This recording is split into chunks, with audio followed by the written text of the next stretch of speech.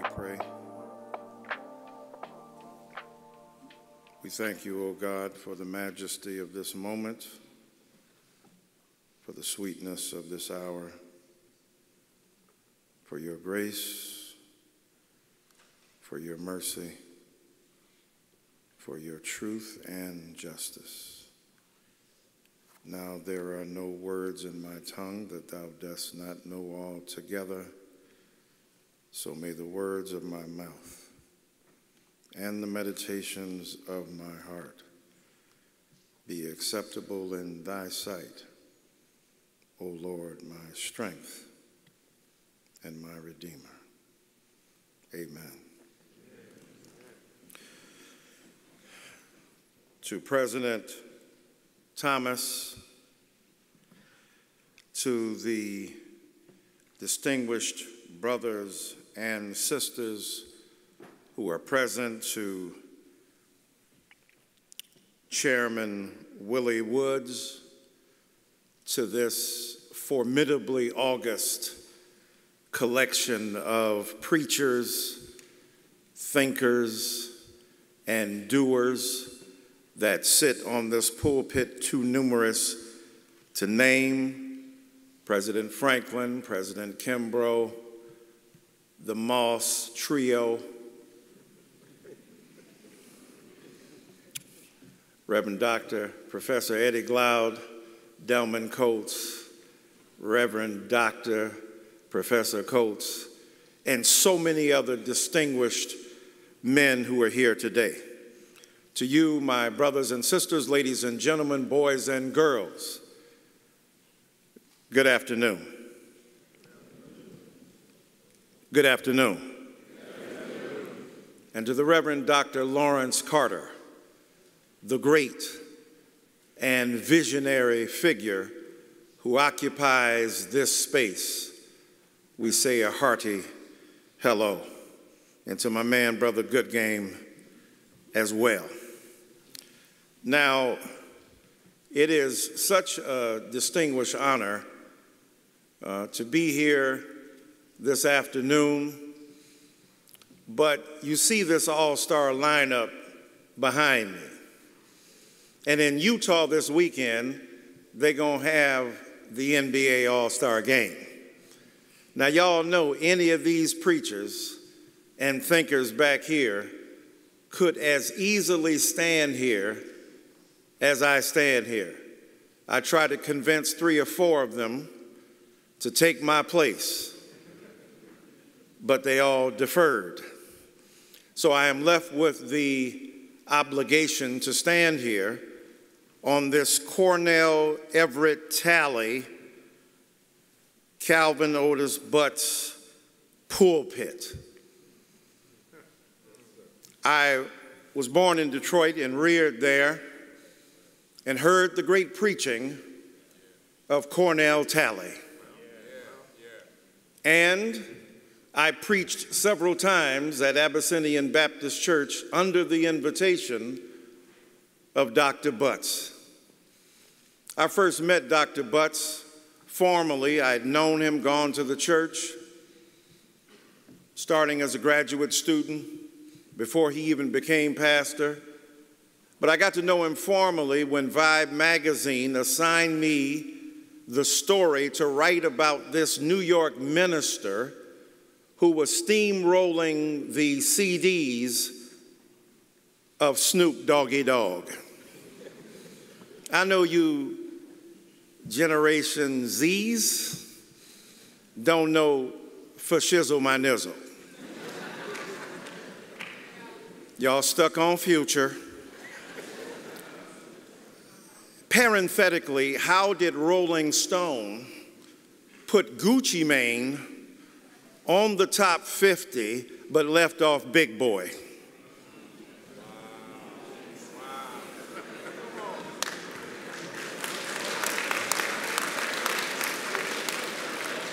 Hush that fuzz. Everybody move to the back of the bus. Do you want to bump or slump with us? We the type of people make the party get crunk.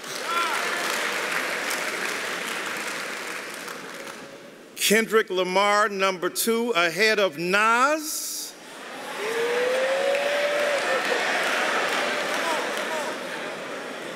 It's only right that I was born to use mics, and the stuff that I write is even tougher than dice. I'm taking rapping to a new plateau through rap slow. My rhyming is a vitamin, hell without a capsule.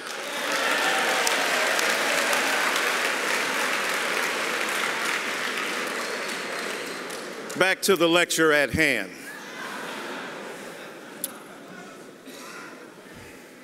And so they assigned me the story to talk about him, but I'm an ordained Baptist preacher. I wasn't going to write no slander about no Baptist preacher. Now, we butted heads. We talked at length about our conceptions of hip-hop culture. And finally, the magazine didn't run the story because it wasn't a hatchet job or a hit job. It was an appreciation for the complicated and nuanced interpretation of black youth culture at a moment of crisis in American society. And so I'm honored to be here this morning, this afternoon, in the Cornell Tally Calvin Butts pulpit. I want to turn your attention to the book of Ephesians, the 5th chapter, and I'll read you from the 6th down through the 11th verses. And there you'll discover these words: "Let no one deceive you with empty words, for because of these things the wrath of God comes upon the sons of disobedience. Therefore, do not become partners with them.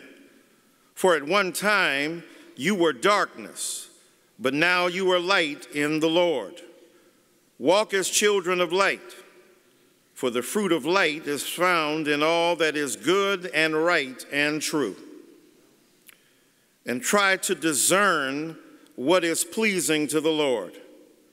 Take no part in the unfruitful works of darkness, but instead expose them. For it is shameful even to speak of the things that they do in secret. But when anything is exposed by the light, it becomes visible. For anything that becomes visible is light. Therefore it says, awake, O sleeper, and arise from the dead, and Christ will shine on you." Now, for a very few moments, I want to reflect with you on the subject, stay woke.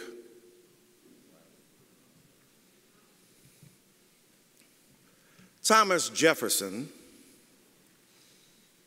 said of the sleep gap between African Americans and Caucasian Americans that it was an index of our innate inferiority, because after a long day's work, we fell into sleep quite rapidly.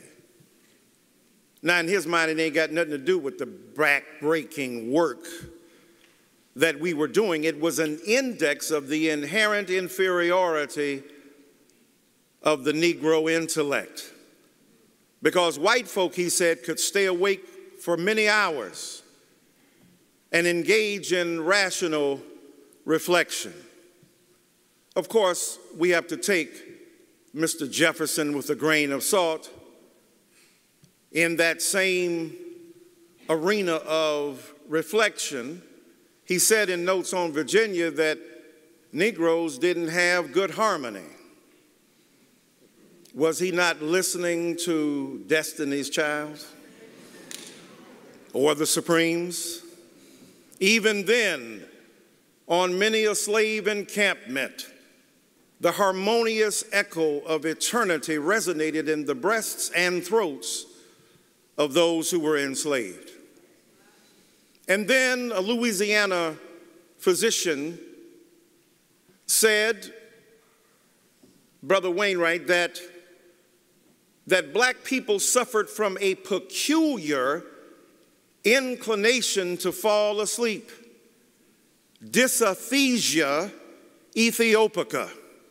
Oh, they will come up with some words to call out what they think of as Negro liabilities projected against the backdrop of their own white supremacist ignorance and interior reflection on their own incapacity. Dysesthesia ethiopica, they said, was the peculiar Negro trait of falling to sleep to indicate again that we were fundamentally inferior and therefore in need of more work. It was Frederick Douglass who said that more slaves, to quote him, were punished for oversleeping than for any other fault. As a result of this, it astonishes me that the present cultural elite and political order are so addicted to falling asleep. White folk who used to look upon Negroes as inherently inferior for going to sleep now want to stay asleep because they got a war on wokeness.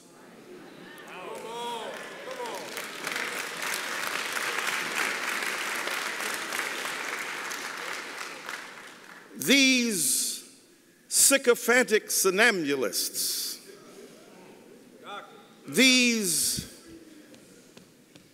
seductive street and sleepwalkers who have told us for centuries that the Negro capacity for oversleep not as an indictment of white supremacy, not as an indictment of vicious inimical forces unleashed on the vulnerable bodies of black folk, not as a result of being overworked, but because it is a reflection of our inherent inferiority. They've been telling us that to be asleep is a problem, but now all they can celebrate is remaining asleep while we're trying to stay woke.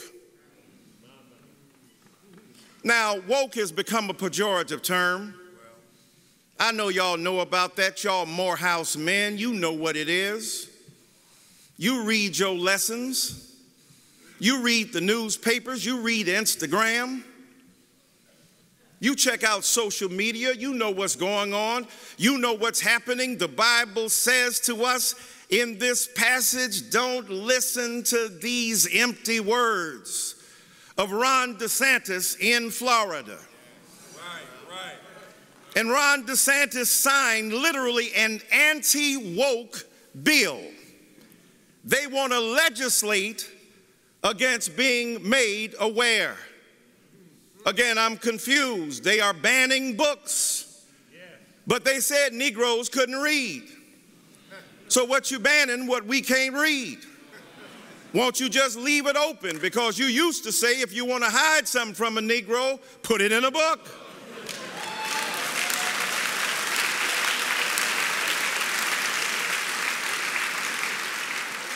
Were they lying?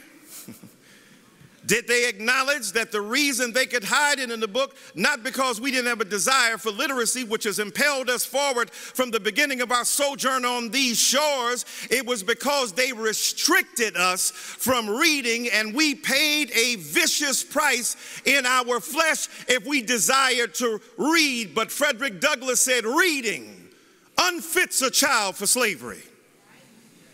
George Clinton put it this way: free your mind and your behind will follow. And so now we've got a governor in Florida who is legislating against telling the truth about the American past, doesn't want you to read books, doesn't want you to engage in critical reflection upon your own culture, doesn't want you to understand that slavery was part and parcel of what it means to be an American, that black contributions through Jan Matt Zelliger and the Shoelasting Machine, and Deadwood Dick as a cowboy, and Mary McLeod Bethune as an educator, on and on and on, but their empty words, their skullduggery, their numbskullery, their nincompoopery, their tomfoolery. There are other words to be called, but outside the realm of the religious, we shall evoke them subsequently. And so, my brothers and sisters, here is a governmental act proscribing the ability of people to engage in literate reflection upon the history of this nation. Why is that a problem? Because America's democracy cannot survive if you ain't reading. If you and I don't read. Now, black folk are known to read each other. Read a situation. And yet here we are with an impulse to remain awake, to tell the truth about America, but we have white supremacists in high places who do not want us to know the truth of our history. That's why American democracy rests upon the tongues and the talent of black people. Without us, American democracy would not be real. Nicole Hannah-Jones wrote about it by saying American democracy wasn't real until black folk got involved. Dr. King said it will be the Negro who injects meaning into the veins of Western civilization. Dr. King said we ought to remain awake through a great revolution. So we got the same white folk that used to say we were sleeping who's sleeping on us. We got the same white folk now who are running government, who are trying to ruin government. They don't want you to know your ABCs of what and who we are, because America would not be America without us.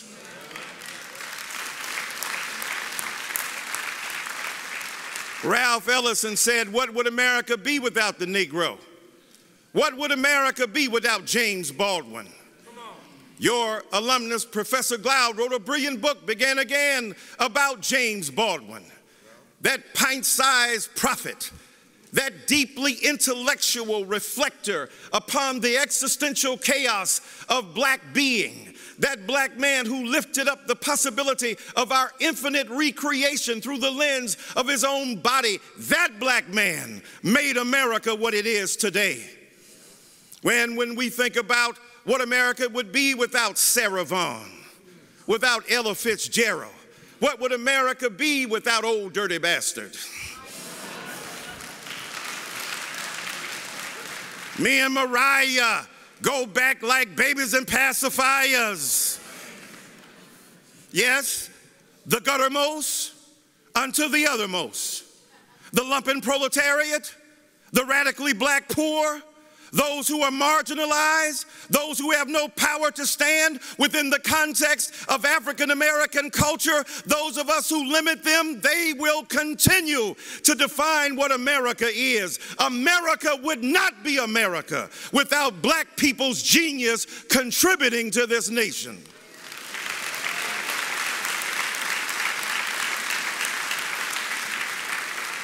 Now we know there's a limit on them. They're empty words. They might give Beyonce the Grammy for dance music, but they ain't gonna give her the Grammy for Best Record of the Year. I'm not here to defend Queen Bee. I'm not here to show my Beehive card. I'm not here begging for one of the concert tickets that may be available in somebody's mailbox right now. Holla at your boy afterward. But I'm here to say that as long as you are ghettoized, you're fine. But when you attempt to transcend the lethal limits and the brutal barriers that are imposed upon us, then we are seen as a problem. And so the Bible reminds us that the empty words, and we know these empty words didn't start with Ron DeSantis. We had an orange apparition cloud the horizon of American democracy. This man stood up every morning to excrete the feces of his moral depravity into a nation he turned into his psychic commode. This man was proud of his ignorance. He knew 25 to 27 words. bad, sad, see Dick run. And yet, another president before him, and no matter what criticisms we have, and we should have many, what we understand about that man is that he was literate. He read entire books. He talked to people in full sentences. He was capable of intellectual engagement at the highest order. What would America be without us? Stay woke. Awaken yourself to your tradition. But the Bible warns us, don't you become partners with them. And some of us are partners in policing blackness in our own culture.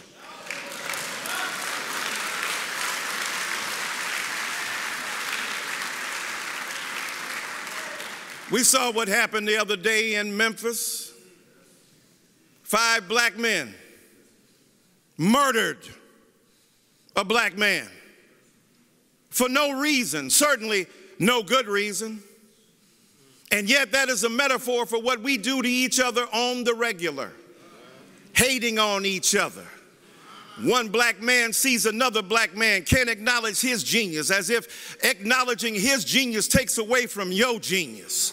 If you are a Morehouse man, the more in the house is better.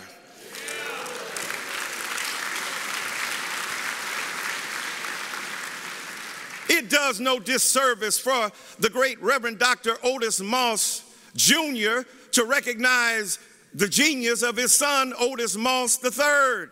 They both geniuses in their own right, in their own style. I know it's their own style, but allow me an abonicized articulation during Black History Month. It does no disservice for Delman Coates with his New Testament PhD to acknowledge the genius of Eddie Glaude with his PhD in religion, ethics, and politics, one from Columbia, the other from Princeton, both from Morehouse. Because to acknowledge another's genius is to acknowledge the God who gave us the breath to be inspired in the first place.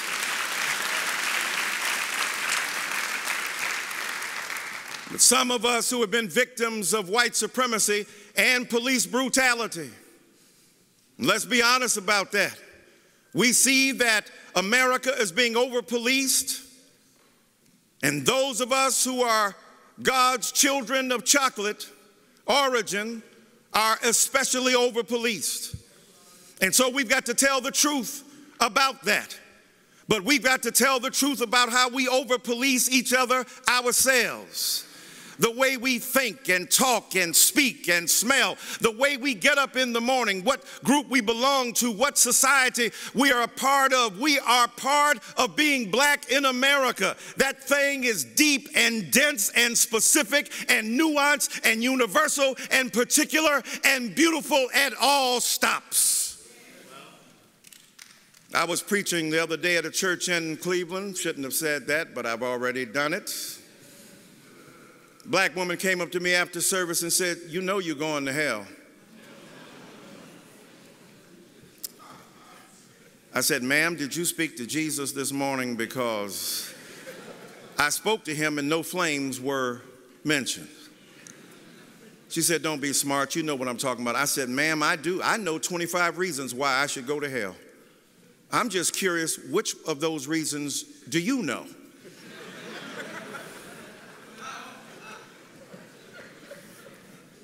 She said, "You said from the pulpit that God created gay people." I said, "Ma'am, and you think I'm going to hell? Because you clearly a polytheist. You think there's a God for straight people and one for gay. Ain't but one God. Either God created everybody or God ain't created nobody."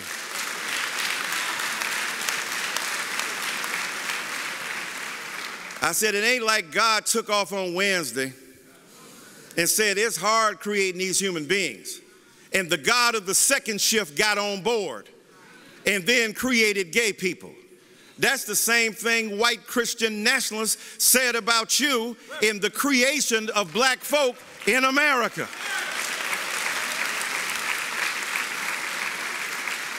My brothers, don't partner with these white supremacists who speak in black skin You saw this during the run for the Senate here in Georgia. You know that white supremacy can have a ventriloquist effect. Black mouth moving, white supremacist ideas rolling forth.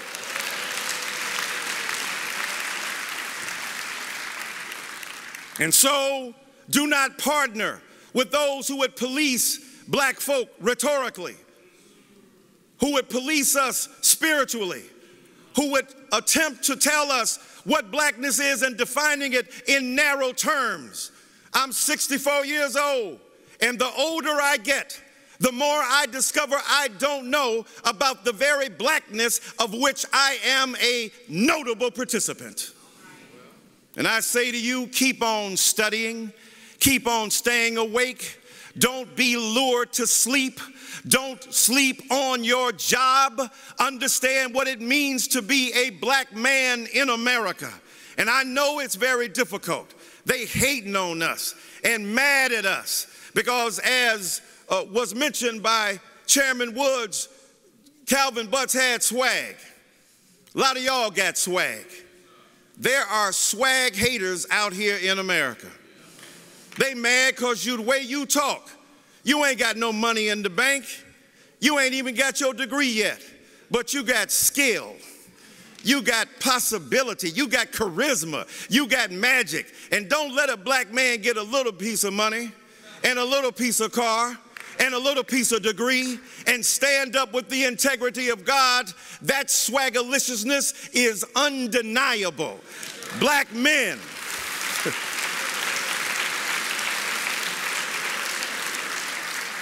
Just the way we talk, just the way we say baby, just the way we summons those whom we love. We ain't got to grab it. We ain't got to take it. We've got to analyze our possibility in light of what we have to offer, and then offer the possibility of reciprocity as the basis of our affection. My point simply is, to be a black man is both a deadly preoccupation in America and the most beautiful contemplation of possibility that we can conjure. And so I say to you as I end, don't partner with those who would teach you not to love your own, who would teach you not to embrace your own, who would teach you not to swing wide the doors of your mind, to accept the fullness of this blackness. Tupac said, somebody wake me, I'm dreaming. I started as the semen, swimming upstream, planted in the womb while screaming. On the top was my pops, my mama hollering stop from a single drop. This is what they got?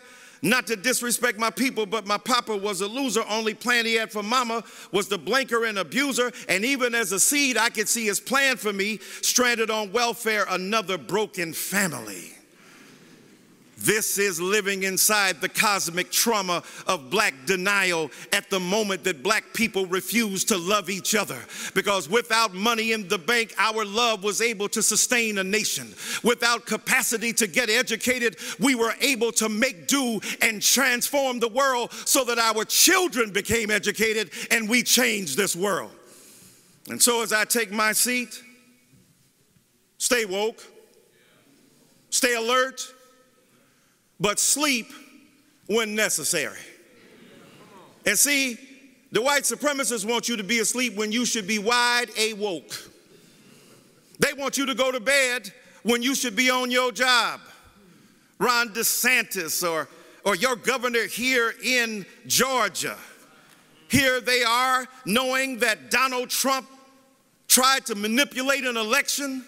The Secretary of State refused to go along, but then subsequently they denied the legitimacy of the claim that they were trying to deny democracy. On January 6th, a bunch of disgruntled folk, mostly white brothers and sisters, were trying to overturn an election because they are sleepwalking through American democracy. And you must remain awake as soldiers of transformation so that America can become fully what it ought to be. Yeah. But then get your sleep. One of the things that has marked radical inequality in America is the sleep patterns of black folk. We don't get much sleep because we have been made to stay awake, to watch over in a paranoid reflection of what could potentially roll up on us. But accept the gift of sleep when God gives it, and when we create enough racial equality in order to enjoy it. There was a man, I know you've heard this story, who applied for a job on a farm.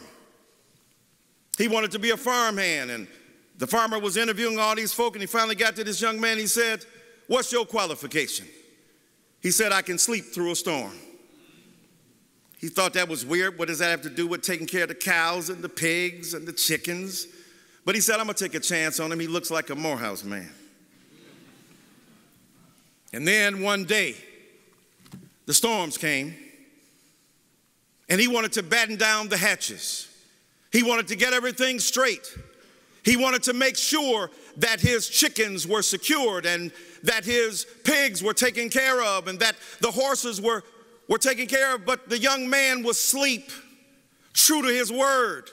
It was storming outside, and this young boy was asleep. And the farmer was so disappointed. He tried to wake him, and he would not wake up. He tried to shake him, and he would not wake up. He was in a deep REM sleep. And finally, the man gave up. And he said, "I've got to save the farm myself." And so he went out there. And to his great surprise, the chickens had been put in their coop, the pigs in their sty, the horses in their grazing barns, and the ability of the farm to survive was secured. And when the boy woke up, it became apparent to him the reason he could sleep through a storm is that before the storm came, he was prepared for what would occur. I know y'all know what I'm talking about. Be prepared so that when the storm comes, you got your degree, you got your investment, you got your education, you've got your family, you've got your love, you've got your relationship with a higher being, you've got your stuff together so that when the storm comes, you can lay your head down and rest on the beauty of God. Peace.